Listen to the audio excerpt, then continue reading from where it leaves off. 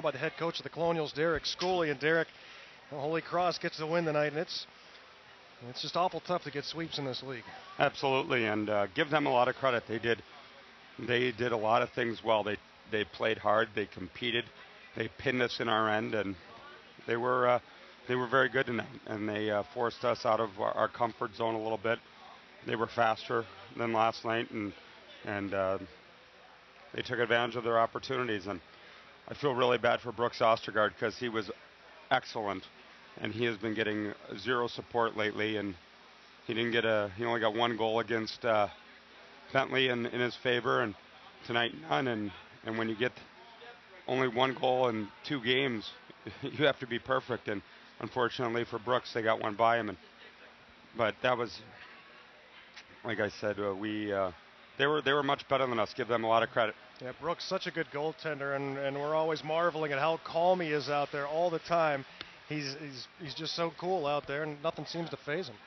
No, he was. My only complaint with the game was probably his puck play, but he got a little cut out of the net a couple times, but he made every save look easy, and you know what, he's playing sick today, so I give him a lot of credit for how he played and how he competed, and he deserved better faith than that. Derek Kump getting the start, his first start of the year, coach, and he did the job. He's got 2 career wins now, both against us. He probably would hope that, every time we played, he would play. But, he made the saves he had to. We didn't really pressure him. Everything was perimeter. And they boxed us out, and we didn't have a lot of determination to get to the net. And he made the saves he had to. It just didn't seem like the offensive flow could get going. It just seemed out of sync. Well, when you lose Furman South and we're down to 11 forwards and we got to rotate a little bit, it just doesn't get us in the flow or the emotion that you want to be able to just go roll the lines. And we were a little out of sorts the whole game, and we just didn't have the same jump or the emotion that we had the night before.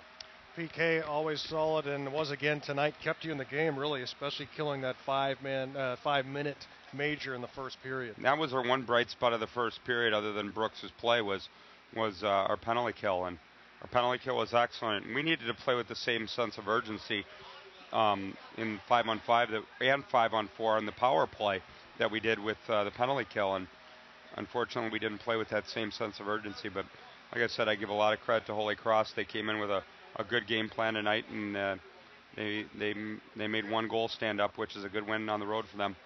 Coach, another guy that we don't talk about too often, Ron Kramer. He must just be a nightmare to play against.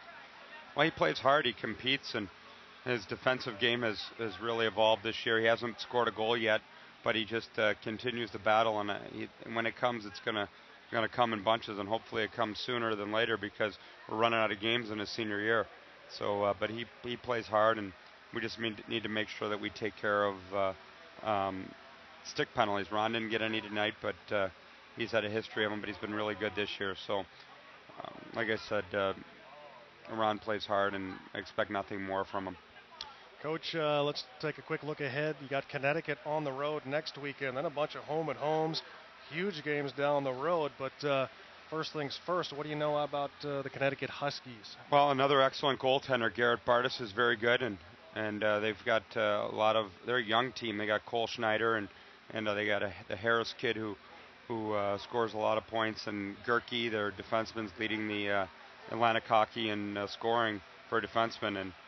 And we need to get healthy, and we need to have a sense of urgency because we sat a couple guys out tonight that probably could have done the exact same thing the guys tonight did, and that's a sad thing about it.